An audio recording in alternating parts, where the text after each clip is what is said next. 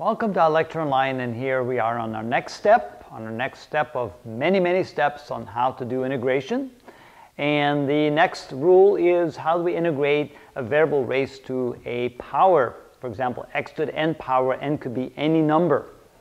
And so the rule is that when you integrate, you add 1 to the exponent and divide that by the new exponent and add a constant of integration.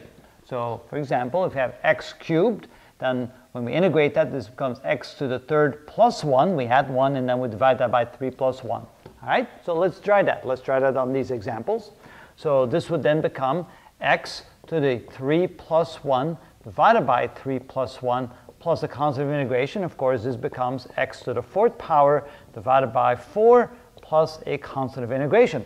And that's how you integrate something like that. Of course, you can now see that you don't necessarily have to write this. You could probably just simply go x to the fourth divided by 4 and just go straight from this step to this step.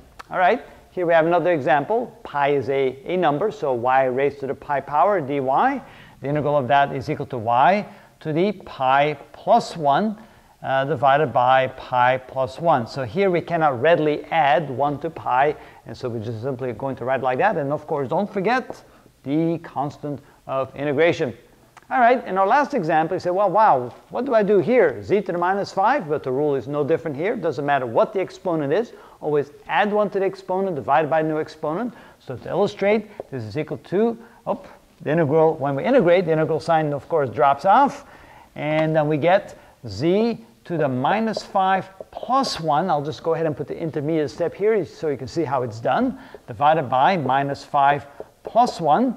And so this, don't forget the constant of integration, plus c. And so this becomes z to the minus 4 power divided by minus 4 plus c. And of course, you could write that as 1 over z to the positive 4 power. And so this could be written as minus 1 over 4 times z to the 4th power plus c. Again, it's the exact same thing. It doesn't matter as long as you know how to integrate it.